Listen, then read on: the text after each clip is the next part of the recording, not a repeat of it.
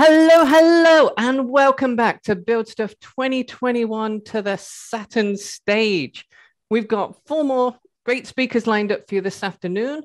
And to get started straight away, I would like to welcome David Ostrovsky to the stage. David, hi, and I hope I didn't do your name too badly. It's good. Hello, hi everybody. So I'm David, as I said. I'm going to talk to you about the history of big data, and you don't need to be a data engineer or a scientist today to follow along. We're actually going to talk about some really cool stuff, and we're going to learn where a lot of the technologies we kind of take for granted today kind of originated, and it's going to be much earlier than most people suspect. As I said, I'm David. I'm an architect at Proofpoint today, and I've been doing stuff with data for most of my life. I've been in the industry for about 24 years now, which makes me pretty old.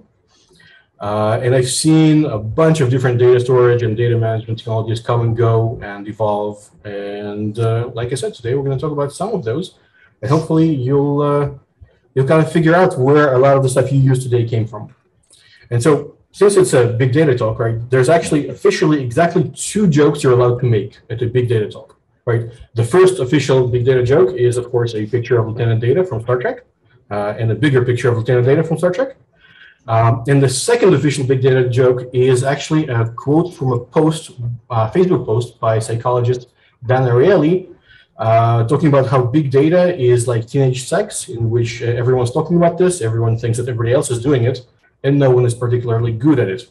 And he made this post in 2013, which is more than 8 years ago. And I stopped using this joke because it stopped being funny, because everyone is actually doing big data. Pretty much every company, small, large, any company, is now storing and managing and manipulating just so much data that, yeah, everyone is actually doing big data. And so I guess we're left with one official big data joke now, which is Lieutenant Data. That's great, because everyone likes Star Trek. And so let's talk about where this idea of big data comes from. And if like me, you read a lot of technical blogs and articles about data and analytics and stuff, you kind of get this feeling that everything good has been invented in the past 2 years, because someone's trying to sell you something and their product is very new. And there's usually titles like how big data is transforming the X industry and stuff like that.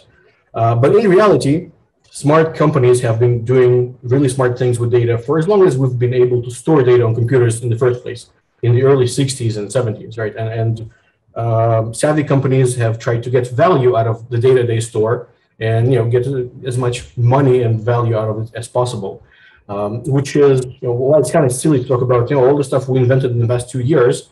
It's all kind of the 3rd, 5th, 20th iteration of something that was invented in the 70s and the 80s, and we're actually going to look at a lot of it.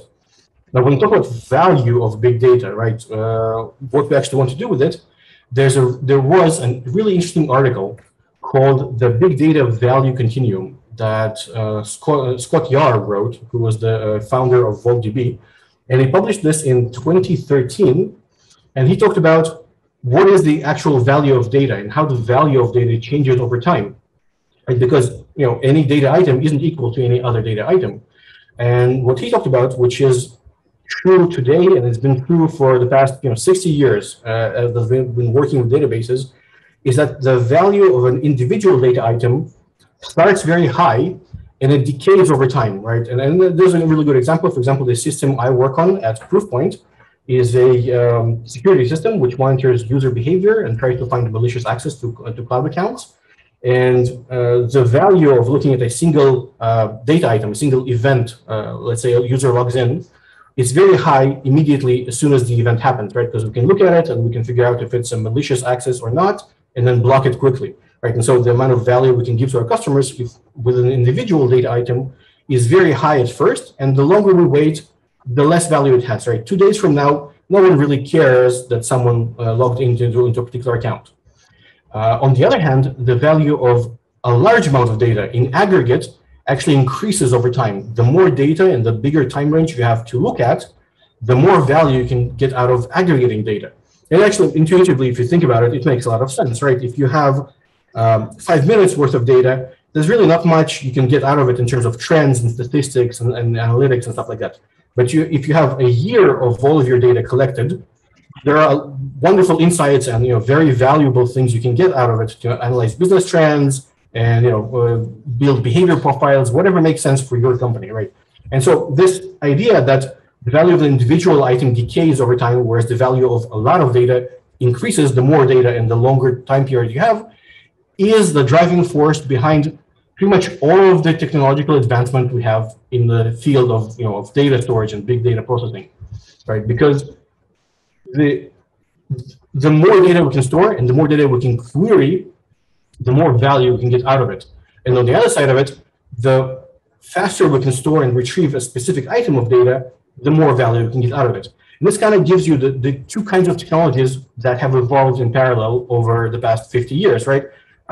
One is the online transactional database, which is your typical SQL databases and the NoSQL databases like Redis and Memcache and Cassandra and all of those, where you store a particular item very quickly and you get it back very quickly. And on the other side, you have all of the different data storage technologies where you store a bunch of data, for a long history of time, and then you query it, usually not interactively, although in recent years, there's a lot of cool technologies that let you query a lot of data very quickly. And then you get whatever you want to get out of it, some analytics or trends or machine learning models, whatever you want, right? And so when you talk about how do you actually query a lot of data, what the analytics does, let's take a look at a typical analytics query, right? This is a very simple one, but in reality, I've spent the past 20-something years writing different versions of this exact query, right? We'll go through it and see what it actually does. And I suspect most people listening to this talk have spent some time writing something that's actually very similar to this, right? And whether you want to show some dashboards or analytics, or you want to build some reports, or even if you want to train some statistical model, you end up doing something similar to this. And this query, what it does is essentially just takes a bunch of different data sets, joins them together, and then counts some stuff and groups it by a particular fields. Now, this could be, for example, if you're in ad tech, right, you can look at impressions and views and clicks on a particular ad, and you want to get all of the data for the ad and group it by the campaign and country and user and see how many clicks a particular user or particular region did. And if you're looking at some other domain, pretty much any business domain will have a query that's similar to this. Now, the thing is, this query hides a massive amount of expensive and complex processing behind it. Let's look at the expensive parts of this query. The first very complex, very expensive part is, of course, count. Counting data items requires going over all of them. There are, of course, tricks and optimizations you can do with indexes and stuff like that. But ultimately, if you want to go over a billion records in a database and count how many there are, you will scan the whole table at least once, right? The next, of course, is joins. Joins are notoriously expensive and complicated. This actually assumes that you can even perform the join in the first place and that you have all of your data in one place and it's not scattered between 50 different databases in an organization.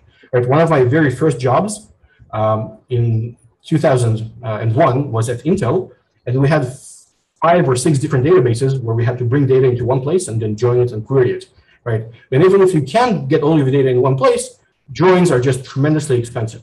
This becomes even more expensive when you were looking at newer distributed systems where you actually join across multiple machines. You need to shuffle data around the network back and forth. So joins are really expensive, and we've spent 60 years of brainpower optimizing the way we do joins between data sets. Next, of course, is grouping. Grouping by some value is actually kind of similar to shuffling data around and bucketing them.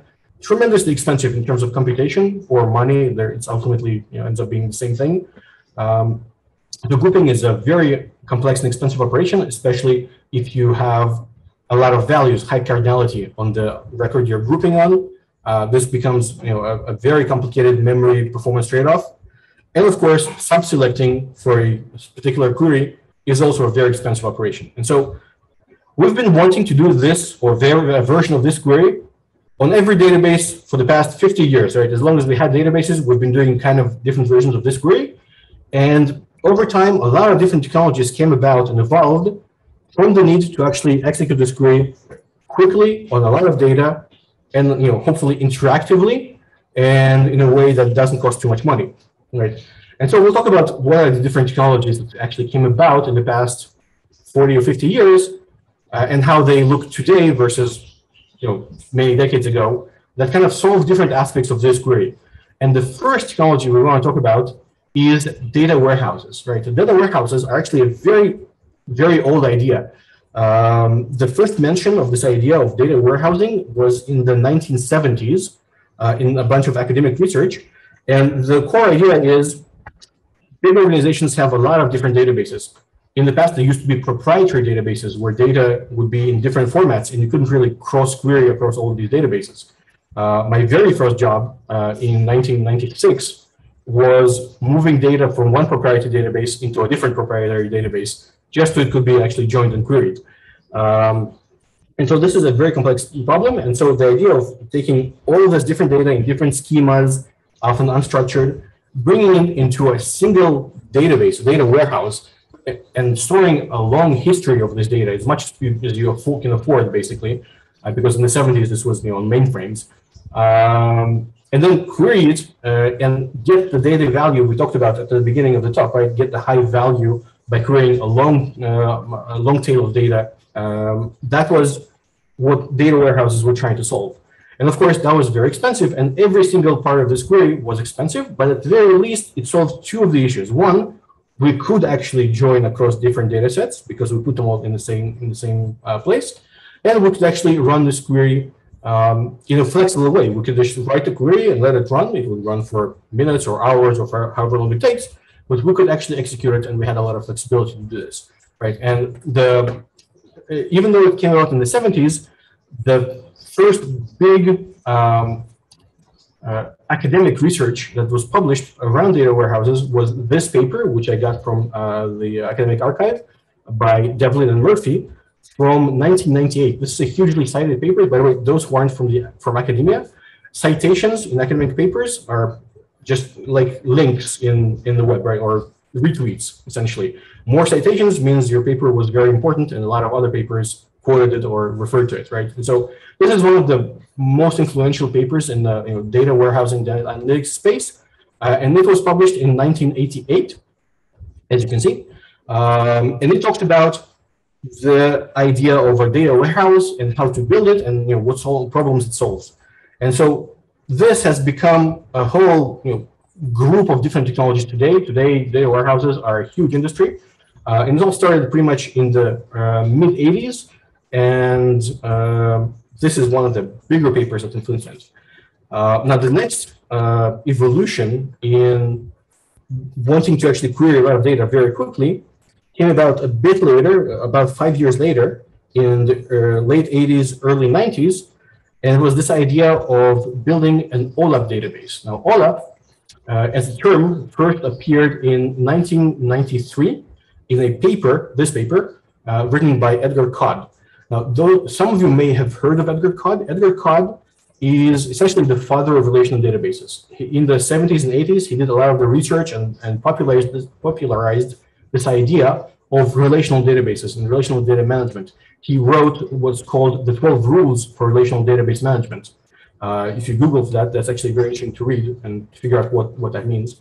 And so in 1993, Codd and Sally published this paper, which introduced this idea of an OLAP as opposed to an OLTP database. OLTP is online transactional processing database, which is your basic database which does transactions very quickly. An OLAP database is an online analytics processing database. It's a database that's optimized for analytics to do aggregated queries on a lot of data. And the way most OLAP systems do that is by pre-computing aggregations. Now, let's imagine this scenario, which is actually very common today. We are serving ads to billions of users, and we store every click or every view of an ad, and we want to see how many ads have been displayed in every country for every campaign. Now, the query is going to look exactly like we saw earlier. It's going to be an analytics query that counts the number of ad impressions, groups by country and campaign, right? And selects it for a time range. And every time you execute that query, it's going to run and do all the computations all over again. It's going to be very expensive, and the more data you have, the more expensive it's going to get. especially if you do a join and it creates a Cartesian product of a bunch of different joint tables. And the idea for OLAP is to take every possible combination of fields you can group by, dimensions you can group by, and pre-compute the count, the aggregation in advance, and build kind of this cube where every side of the cube is one of the dimensions. And then when you query the data, the value, the count is already there. You can just retrieve the count. You don't need to count everything every time you run the query. And this is something that's in use today, and there are a lot of different technologies to do this. And of course, this kind of implies, because you have to pre-compute all the aggregations in advance, it's not something you can do in real time. And so, again, we see a technology that attempts to solve this very expensive analytical queries, but it tries to solve two other problems in that same query, which is the fact that groups and counts are very expensive. And so let's do that in advance, usually in a batch process, which goes over all the changes that have been made, pre-computes everything, and then you can have your OLAP cube computed and you can run some queries on it. Unfortunately, it means that new data that comes in isn't actually added to your cube, right? You need to recompute the whole cube again. And if you want to group by different fields, then you have to start everything all over again. In my second job at Intel in 2000-ish, 2001, we actually built an OLAP cube that aggregated data from, I think, 20 different databases. It had a very complicated process which would do extract, transform, and load, ETL, from every database and combine it all into one data warehouse and then compute an OLAP cube on top of it so that analysts could come in the next morning and run a bunch of business intelligence queries on top of those data we collected. And this process worked about 50-50, right? So every given morning you would come in and you see if the OLAP cube computation succeeded or failed. And if it succeeded, wonderful, you didn't have to do a lot of work. And if it failed, no one could get any work done for the rest of the day because we had to recompute and debug the whole thing. And that was kind of, every day you would come into work and figure out what you were doing the rest of the day. And of course, today it's much more, the tools are much better and we have much better infrastructure for this. But the idea didn't really change. And as you can see, this paper is really the seminal, the biggest paper in the field that introduced the idea of OLAP. And you can see that it's been cited almost 300 times. It's hugely influential in academics and in the real world in the industry. Now, while this was going on, right, this whole idea of actually querying a lot of data, pretty much in parallel, we've been trying to optimize databases to do the second part of the data value chain, right, which is work quickly with individual data items and get as much value as we can from an individual item. And the problem there, of course, is that the standard relational databases, even though it's a wonderful model and it's great to work with as a data model, has a lot of constraints which sharply limit performance, which is where NoSQL databases came about, right? Now, I'm sure most of you have heard of NoSQL databases. Today, it's kind of, there's so many to choose from. You can have them as a service, whatever. But this idea of NoSQL came about actually much earlier than you would expect. The first use of the word NoSQL was in 1999. This is the original web page for the first NoSQL database written by Carlos Strozzi. And it wasn't a NoSQL database in the sense that we think of today, which is, a distributed database that's not relational and so on. He just wrote a relational database and just used a different query language. And he called the database NoSQL, and we still have the original page. You can go in there and kind of look at the source code and look at what it was. But the first use of the term NoSQL in the sense that we use it today, which means usually non-relational distributed databases, highly available, and so on, that goes back to a meetup organized by Johan Oskarsson in 2009. This is the original page from Eventbrite that has the meetup invite. I obviously couldn't go because I was in a different country at the time. And it's one of my biggest regrets that I couldn't go and see this meetup.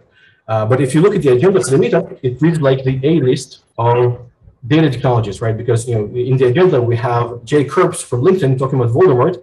Jay Kurtz later went on to create Apache Kafka, and I'm sure most of you have heard of Apache Kafka. It's by far the most well-known event processing database today. And Jay Kurtz is one of the 3 original founders of Confluent, which is the company that maintains the distribution, the commercial distribution of Kafka. And then Avinash Lakshman from Facebook talked about Apache Cassandra, and so on and so on. And there's a bunch of different technologies.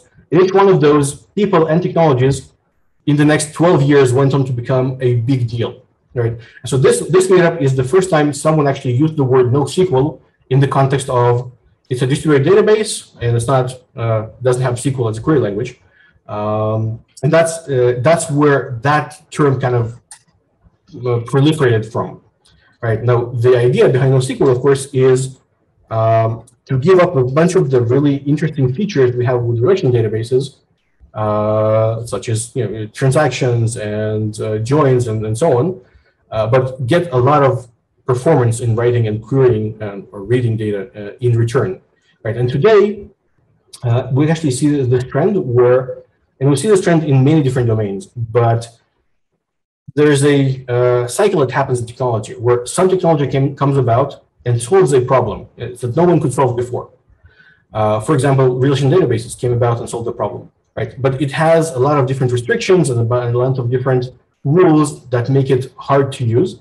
And then a few years later, someone says, no, we don't want any of those rules. We want to build a new technology that solves this problem without any of the restrictions. And they build something like NoSQL, where there's no schema, no relations.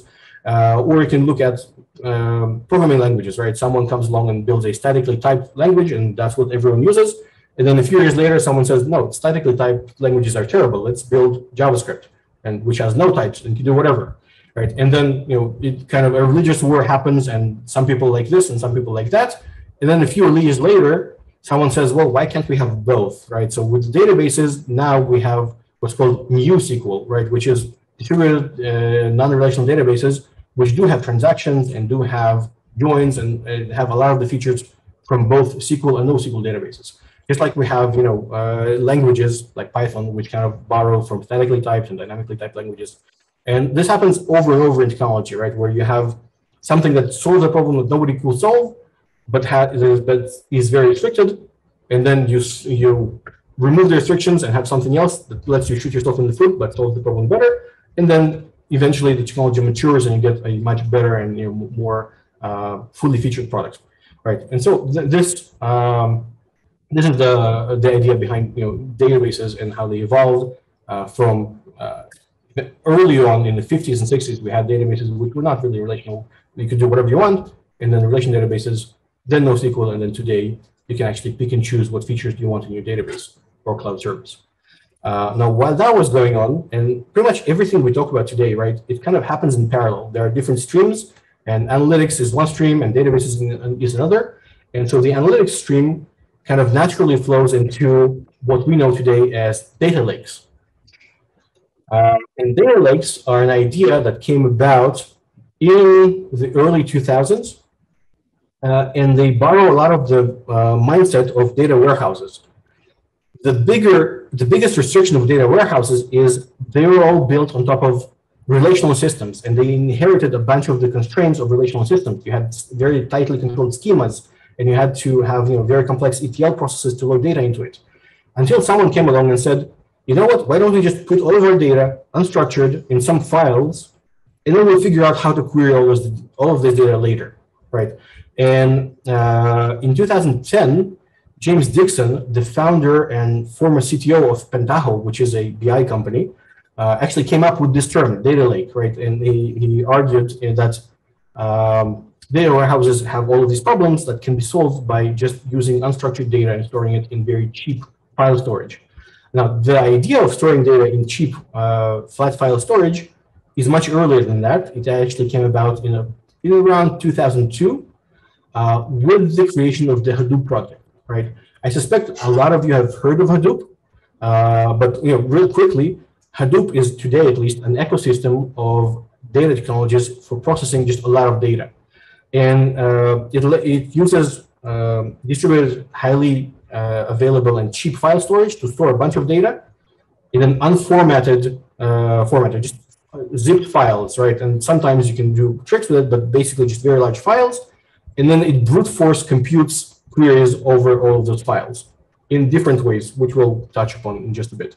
But the idea for Hadoop actually came about in 2002, where two engineers, Doug Cutting, who also then went on to create Couchbase, which is an insert NoSQL database, and Mike Caffarella were working on something called the Apache Notch project. Now, the Apache Notch project is an open source project which still exists today.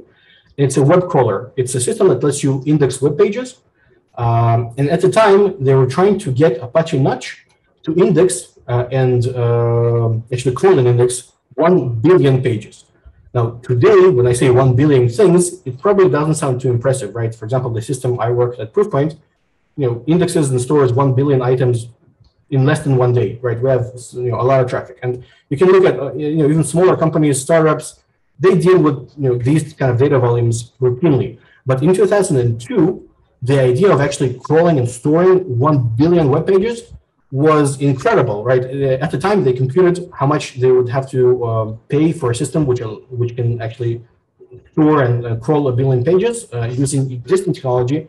And it was something like $500,000 and $30,000 in maintenance costs every month, right? And so they started thinking of how they can actually rethink the whole paradigm of storing data and crawling it and querying it to make it cheaper or reduce the compute amount. And at the time, there were two major developments that came out of Google, which kind of jump-started this whole idea of storing big data in large files and querying it by by brute force querying it. And that's two research papers that came out of Google. They're actually very famous. I encourage you to at least read the abstract because they're very interesting. The first is a paper about the Google file system.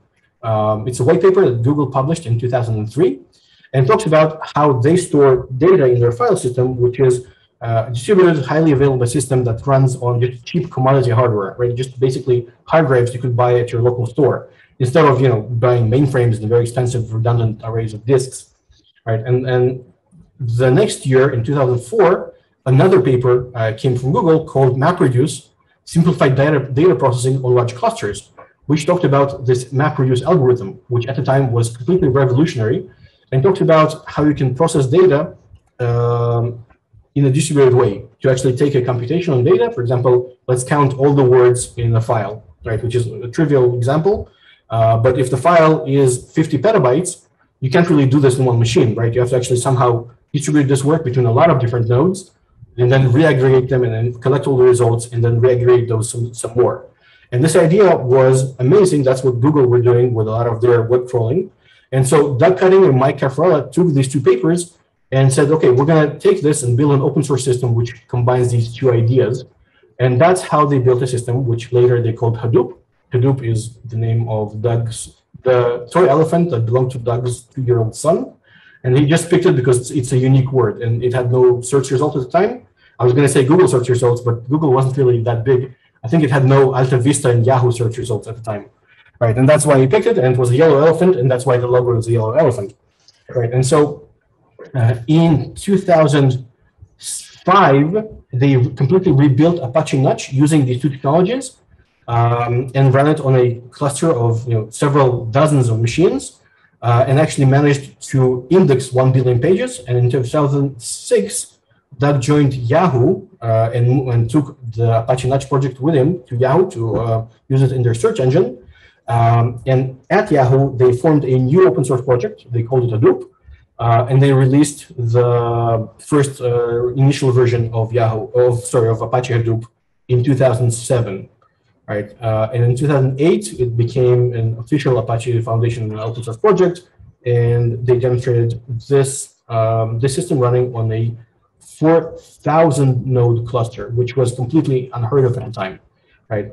And so after a while, Doug left Yahoo and then joined Cloudera, which is the biggest Hadoop distribution today, right? And as of I think December of 2011. Hadoop official version 1.0 was released. And later on, Hadoop and this idea of distributed processing spawned a whole ecosystem of different products, all right? Because around that time, a lot of big companies, right, like Yahoo and Facebook and Google and LinkedIn and a bunch of others, were kind of trying to solve more or less the same problem, which is how do you take a bunch of data, store it cheaply, and then query it and run analytics on top of it, right? And this idea of actually storing the data separately from your query engine, right? Which is taking this idea of data warehouse and breaking it into two. You put the data in one place, you put the database engine in a different place, and then you forget the indexes, forget all that stuff. You just pay to brute force run over all of your data with some kind of compute algorithm. And over time, we had better and better versions of what Hadoop does, which is the MapReduce algorithm. Eventually, it was kind of superseded by Apache Spark, which I suspect a lot of you have heard of. And around the same time, Facebook created Presto, which is another distributed query engine, which runs over flat data files, and Flink and Storm and a few others. Now today, pretty much all of those products, and or rather their second and third generation successors, are very widely used in pretty much all data applications, right? And pretty much every public cloud today offers some kind of managed version of one of these products. For example, if you go to AWS, you can have your managed Spark with EMR, you can have your managed Presto with Athena, and every cloud provider today offers some kind of managed version of some of these products because they're just so really useful and used by everybody. Now that takes care of, again, the large aggregation side of the equation. But then a few people came along and said, okay, well, what if we want to do the left side of the data value continuum, which is doing something quickly with individual items of data, but just on a whole lot of data, right? What if we have a huge stream of data coming in, and we want to do something with it very quickly as soon as it comes in. And then later we can store it and do all the, the big data aggregation and all that stuff as well, which means we want to extract data, extract value from data twice. We want to get as much value out of data as soon as it comes in, and then eventually we want to get more value out of data once we stored it and processed it, and so on. And this is, by the way, the reason why. So I've worked as a consultant in the big data field for a long time, and I've seen a bunch of different architectures. And there's a very odd familiarity when you go to a new company. The data architecture of most companies looks very similar, even though they do completely different things with their product, right? One could be an ad serving platform, and another one could be a security platform or some whatever. So any data or insurance company, their data infrastructure architecture will oftentimes look very similar. They're going to have some kind of system which processes data in real time as a stream, and then archives it into some kind of flat file storage. Today, it would be usually S3 on Amazon or Azure files or Google storage or something, and then some kind of big data processing system running analytics on top of this data and eventually combining the real-time stuff with the batch stuff, right? And the reason why it is simple economics, right? If you want to get the maximum amount of use out of your data, you build a system which does both the real-time side to get data value immediately, and you can build a system that does the batch side to get as much data value out of it eventually. And so the architecture tends to look very similar, although the specific technologies they use is different, right? And so let's talk about this real-time stream, right? Which is something that's called stream processing. And stream processing is actually a very old concept. The original idea of stream processing came from what's called active databases. Now, if you remember, there used to be a thing called triggers in databases, which today are kind of an anti-pattern. If you find yourself using triggers in a SQL database, something is probably not okay, right? You really shouldn't. But at the time when we invented, like 30 years ago, when we invented triggers, which means running some user code in response to changing something in a database, that was just an amazing thing, right? And so triggers eventually morphed into change data streams, where you can actually take all the changes that happen in a database in real time and do something in response to them. And eventually that morphed into what we know as stream processing, which is taking events or changes to data as they come in real time and running some user code in response to that, right? And one of the first stream systems, the stream processing frameworks, is something called Telegraph CQ. It was built around 2003 on top of PostgreSQL, right? So they built this framework on top of the Postgres database. And in the early 2000s, the stream processing world kind of split into two different parts. One side was just pure stream processing, which is taking data events one at a time and running some computation on each one. And the second is called complex event processing, which is building systems that look for patterns in a stream of events. Think, for example, of some kind of insurance fraud system where you look at a stream of events and you try to find sequences of events which match a particular pattern. For example, someone filing an insurance claim 2 days after a police report was filed on their property, and a fire alarm was heard on their system, right? So someone set fire to their house, and they filed an insurance claim later, right? So basically, looking for patterns in a stream of data, and so complex event processing was mostly driven by academic research, and it found a lot of uses in the real world in insurance and finance applications. And the very first system I could find, at least, that was like an actual implementation of a complex event processing system is something called the Rapid project from Stanford. This is the original page. I took this screenshot last week. It still exists in its early 2000 internet design glory, obviously with the background and the fonts. And so this is one of the very first complex event processing project that I could actually find. And it doesn't really do anything anymore. No one's using it, but it was a very cool piece of history.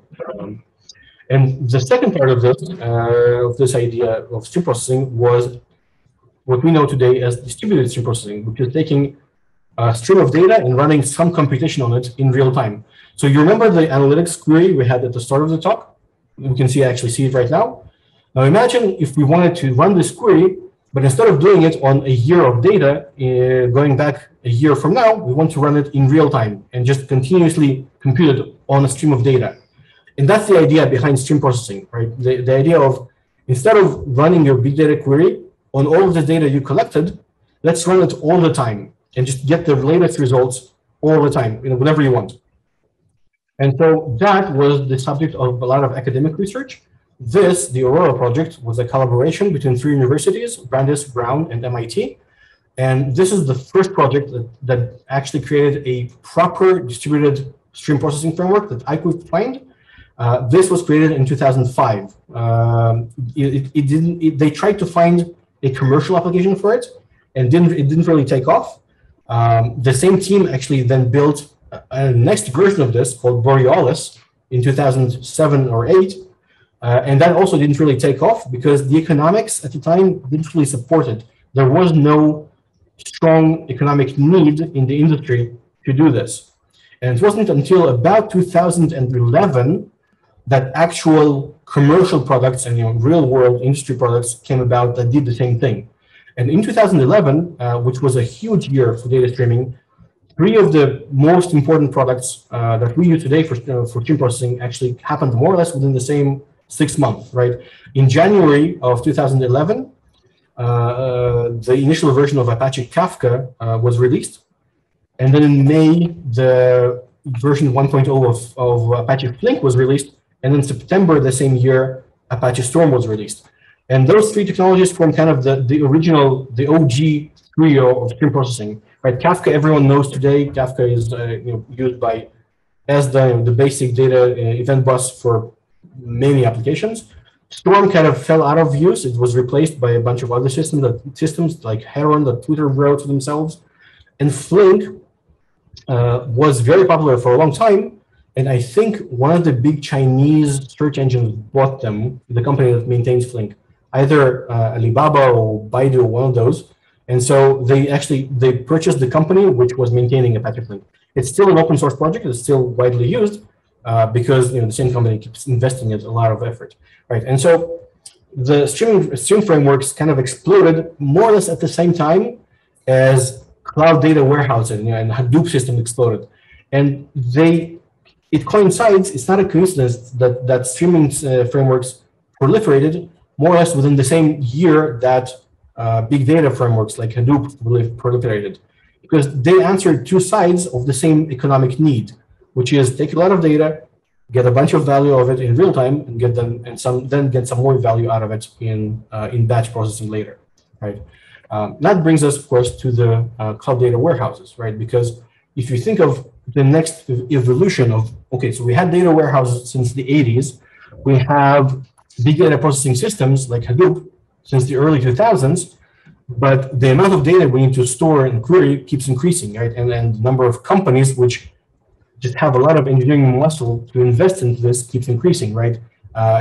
It's usually a lot of the same companies, Google, Facebook, and LinkedIn, Microsoft, and so on, which build a lot of these new tools which solves a problem for themselves that nobody could solve before. Then they open source those tools, and the industry kind of picks them up and adopts them, and they go through a bunch of changes, and then eventually some big cloud provider like Amazon picks them up and offers a managed version. So if you look at the timeline, right, in the 80s we had data warehouses. In the early 2000s, 2010, a bunch of big data query systems came about, like Hive that came out of Hadoop, and Presto that Facebook built for themselves in 2012, and BigQuery, which is a system that Google built for themselves on top of Dremel, which is their internal tool for big data queries. And then in 2015-ish, most of those have become very popular open source projects. A lot of the early adopters use them. And then in the last 4 or 5 years, pretty much every major cloud provider picked up one of those projects and offered it as a platform, right, as a service to the rest of us. And now if you want to use, if you want to use BigQuery, you go to Google Cloud and you can have it as a service. If you want to use Presto, which is the query engine Facebook wrote for themselves, if you want to use it for yourself, you go to Amazon and they have a service called Athena, which is just a thin wrapper on top of Presto. And today it's become pretty much a commodity.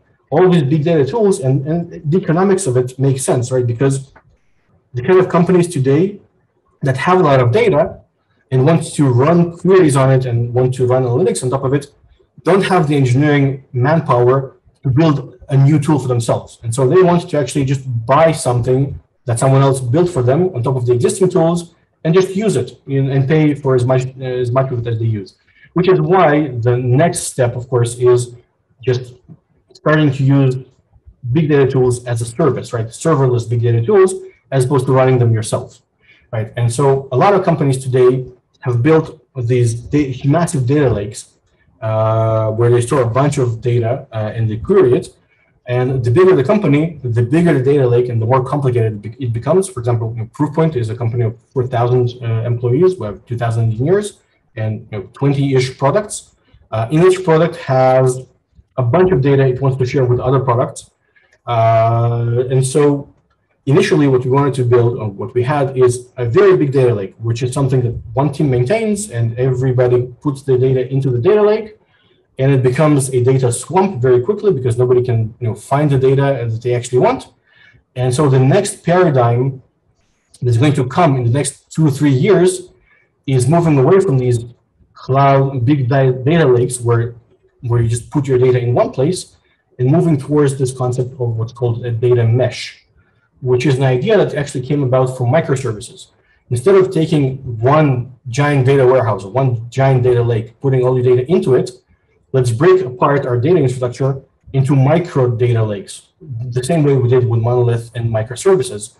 And so we'll build a lot of very small data lakes and we'll look at them as kind of microservices. They have one data set and that data set has one contract that it offers, and one team owns this little data lake-ish thing, data puddle, and then we tie them all together into a mesh of data lakes. And that's going to be probably the next big paradigm shift in the world of big data. And we're not talking about history anymore. We're talking about my guess for the future, but I figured it would be a nice something to end on. And so as I talked about, just to sum up real quick, we talked about how most of the big data technologies we use today kind of actually came about from research in the early 80s and 90s, became academic projects in the 2000s, and then were adopted by initially the big companies in the 2000s, 2010 framework, and then kind of became mainstream tools that everybody can use today from big cloud providers or for themselves in the last 5 or so years. So with that, I hope you found something useful in this talk. We can have some questions or just chat a little bit. And if you want to leave now, that's great. Enjoy the rest of the conference and have a great day. Hey, thank you. That was really cool. And looking back over my career, I started in the mid-90s with development. And some of the things that you were talking about really triggered me for the experiences that I had back in 2000, 2001. I was writing a marketing system. And exactly what you said, trying to get data out of that database to show trends and things like that. It was a nightmare. We had so many people complaining about the time that it took because of the sheer amount of processing that went on there. And we actually started to look at SQL Server cubes, OLAP cubes, in order to try and get that data out. Unfortunately, the dot-com bust came at around that time as well, so I never managed to see that one through to fruition. Yeah. But it was a fantastic walk down memory lane for me, and an awful lot of cool stuff there as well from stuff that's happened later in my career that I've just seen from the sidelines. And it's really nice to get a little bit deeper insight into it. Excellent. I don't have any questions because I don't see the chat.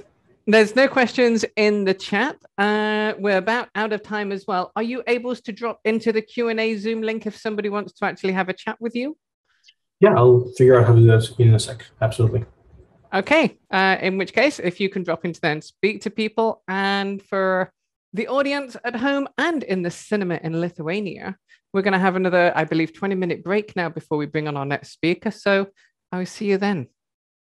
Thank you, everybody.